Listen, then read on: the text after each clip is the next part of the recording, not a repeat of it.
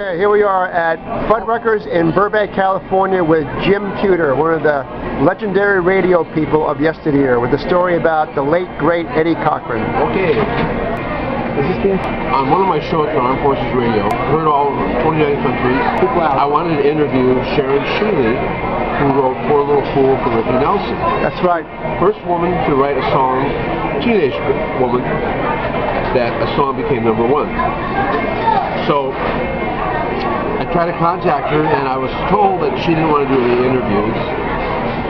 And she turned down Rolling Stone, I heard, at that time. What year is it, Jim? This is about I would say 82. Oh, she died a couple years after that, I think. She died in the 90s, in the maybe? early 90s, yeah. Right. 92 or so, I'm not really sure, about early 90s. Anyway,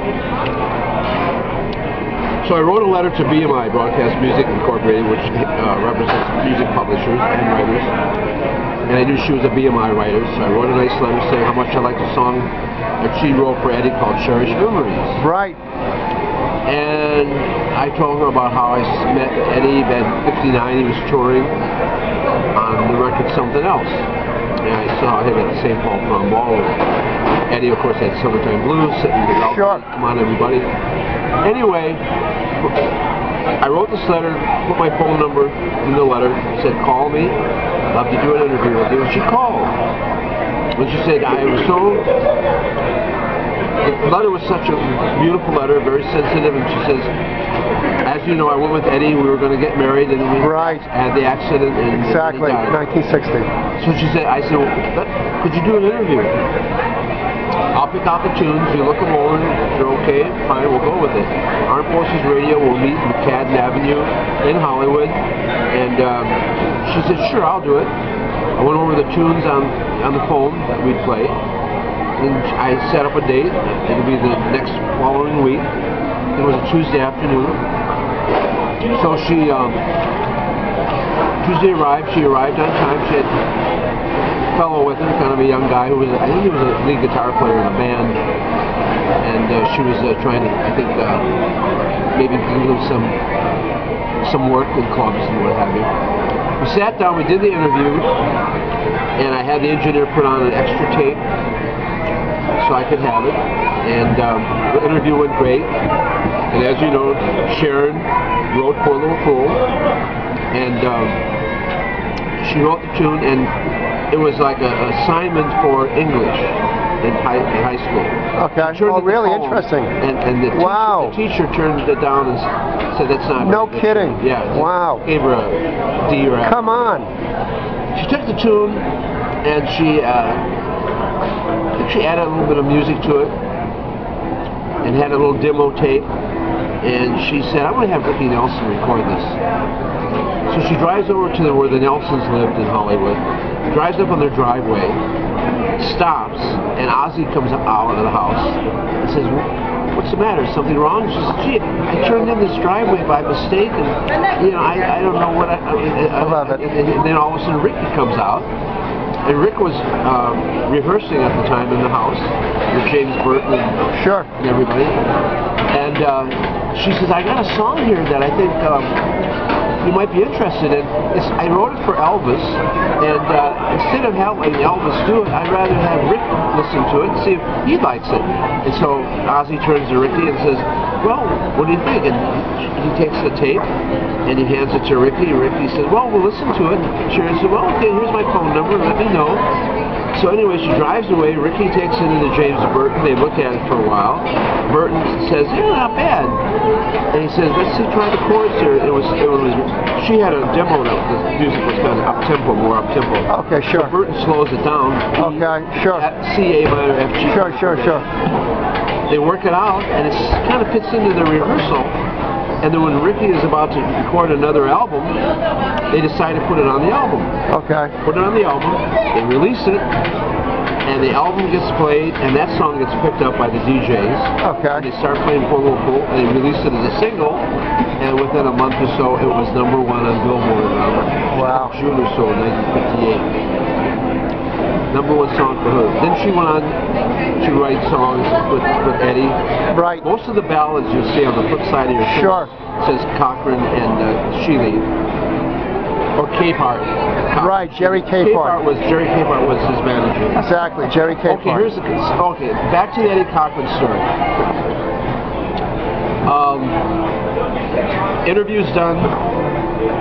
Sharon says to me, "Do you think I could have a copy of the interview?" I said, "Sure. What I'll do is I'll make a copy for you, have the engineer do it, and I'll bring it to your place. I'll call you in North Hollywood, and I'll drop it off on my way home to Ohio." She says, "Fine." Following week, I'm doing my show. I think I had, I don't know if I had Rick Nelson in that time, but I had Bo Diddley or somebody like that. Okay. Get a copy of tape for her. Back then, see, we had, I think I made a cassette for her. Okay. Studio. Call her up. She said, "Jim, I'm in North Hollywood. Just get off the freeway. I'm in Hollywood. She's in North Hollywood." Okay. And easy directions. So I went over. It was about 7 o'clock at night. She says, "Come on in. Sit down." She said, "Oh, thanks for the tape." And I said, "Yeah, it turned out really good. I mean, only a few edits on it." Okay.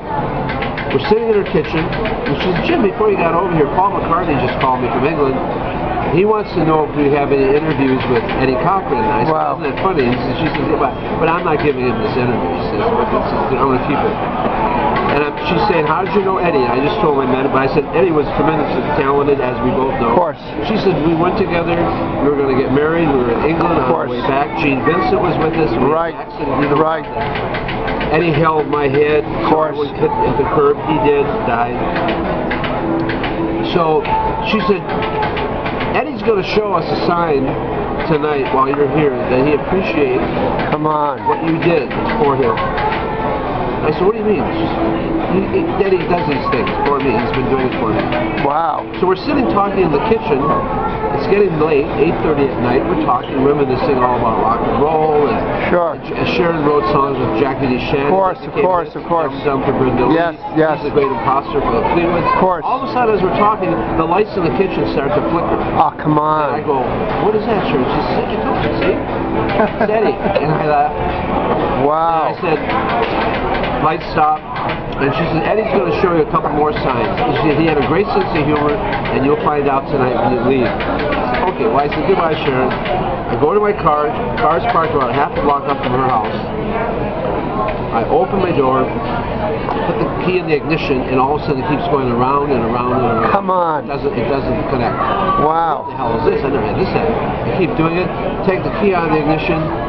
Try it again, same thing. It just spins. Wow.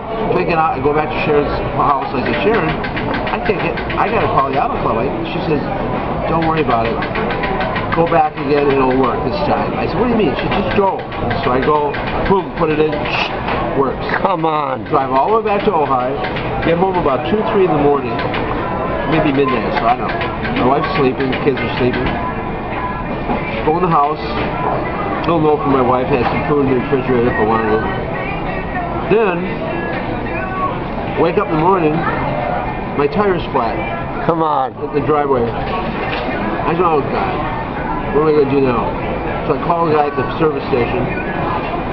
He comes up, takes my spare out, takes the tire out. I go with him down to the service station. Pumps it up. He said, "We'll check to see if any bubbles come out of the hole." He said, "I don't see a hole." Pumps it up. He said, "Jim, I don't see anything wrong with this tire. There's no bubbles coming up. Doesn't seem like there's a hole in it." I said, "If it was flat." He said, "Yeah, I saw it was flat." But so he puts that. I said, "Put it back on what it was before." Takes the spare off, puts the old one on. And for the next 8 months, it was fine. So there was really no hole in it. I called Sharon and told her about the tire, and I told her about the key, and it was okay. And she said, "Yeah, no." She said, "But that was Eddie." And she said, "Let me tell you a story. I was going with a guy here in North Hollywood, and I wanted to break up with him, and he was causing a hassle for me. I told him to stay out of my life, and he kept harassing me, calling me on the phone, coming around the house. I was in Sunset at a meeting, Sunset Strip, and all of a sudden, this guy told me he went to my house, and he kept knocking on the door, and the door opens, and there's a guy in my house telling him to get the hell out of Sharon's life." Come on. And I said, what did the guy look like? Sharon said the guy was Eddie Cochran. Come on. That really blows your mind. This Wow. She said he came out, it was Eddie, he had the hair and the smile. Come on. And the guy said, I thought Eddie Cochran died. She said, no, it was Eddie. So that's my story with Sharon, Eddie, and myself. Incredible, Jim. That made my week, made my year, made my whole visit with Steve and you. I appreciate it. Thank you, sir.